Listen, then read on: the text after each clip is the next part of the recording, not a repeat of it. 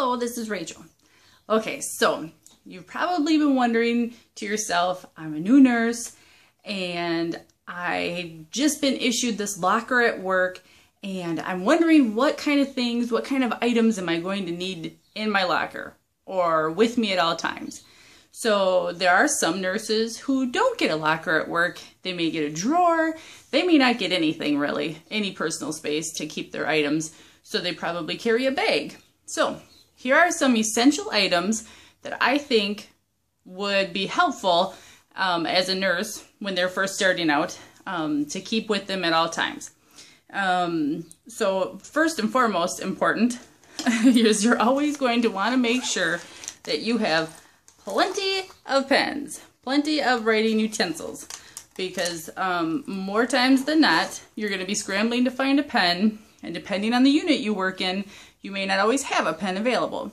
So, pencil pouch, lots of pens. Black pens. Black pens are the best. And I always kept a pair of scissors, because you never know when you need to cut people's bands off or anything, tubing, any tape. You know, it's always good to have a pair of scissors on hand. Another thing I want to say is important is notepad. When you're first starting out, you probably have like 1,000 questions. So bring a notepad, keep it in your pocket, keep it in your locker. Just always have some paper to write on, doesn't matter. Even scratch paper, just a handful of that. Just as long as you have something to write on, it's most important. So keep that in your locker. Some other things to remember. Oh, now I don't know about you, but I always felt naked if I didn't have a watch. So if you wear a watch regularly daily, I would always keep a backup in your locker if you can afford it, and just in case you leave the primary one that you usually wear at home, and then that way you have another device to use when you need it, another watch. Of course, you'll always want to bring your stethoscope. Now let's just say that your unit provides stethoscopes and you don't necessarily need to bring your own from home, but some people really, you know, spent a lot of money on their stethoscope and want to make sure that they get a good use out of it in their life. So bring your stethoscope, keep that in your locker, use it when you need it. Another thing I always remembered to bring were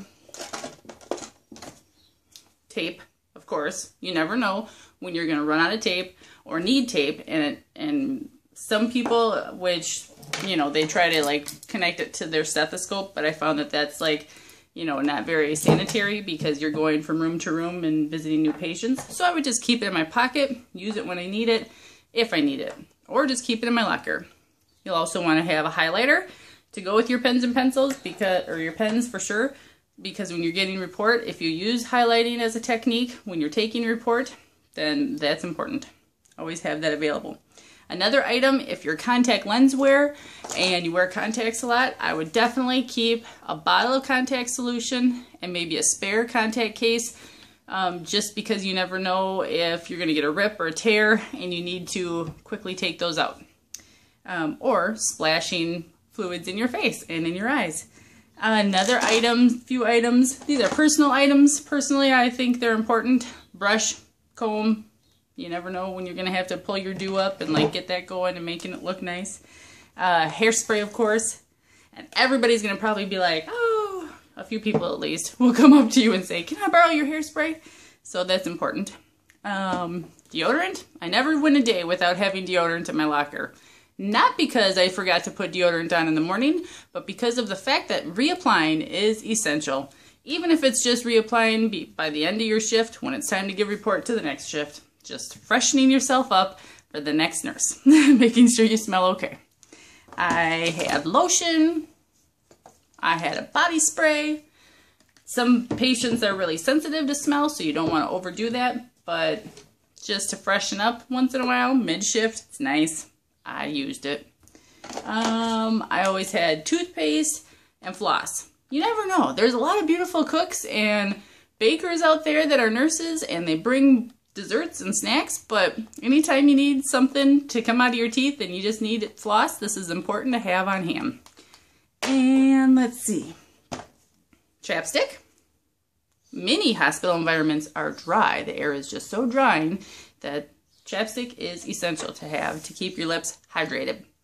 Another item would be ibuprofen or Tylenol or aspirin, I guess, whatever you prefer for pain relief or headache relief. A lot of people tend to come down with this or menstrual cramps during the month, and they never have what they need for pain relief. So they're always asking to borrow yours or someone else's. Another item, speaking of, depending on if you are a sanitary napkin / pad user or a tampon user, make sure that you always have an extra supply of pads or tampons for you for that time of the month, because it never really comes at the opportune times.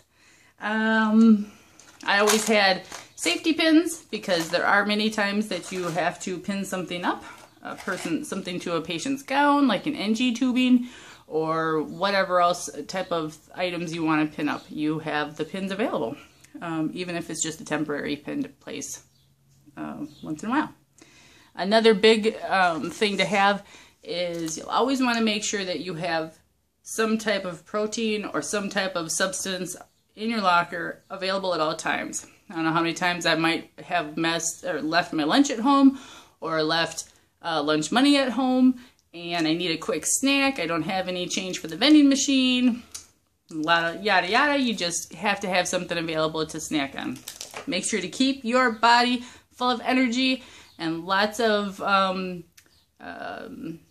ways to do that is just to make sure to keep something in your locker to snack on or nibble on when you need it. And last but not least, that's most important, I think, is Odor Eaters spray. So I always kept a pair of shoes at work, an extra pair, and I made sure that at the end of my shift I would spray my shoes. And the shoes that I had currently worn to work, that were my home shoes, I would give those a good spray before the start of my shift as well, just so that we never have a smelly locker room, and that way for each time that you do use your shoes, you are eliminating the odor for next time. So big key points. You can take what I have said and choose to implement all of these items or a few of them. Either way, it's just a suggestion to help you when you're starting off as a nurse. If you have some space, some personal space to put these items, it'd be a good idea to invest and get some started. So thank you for watching. Subscribe to my channel. Like this video if you enjoyed it, and we'll see you next time.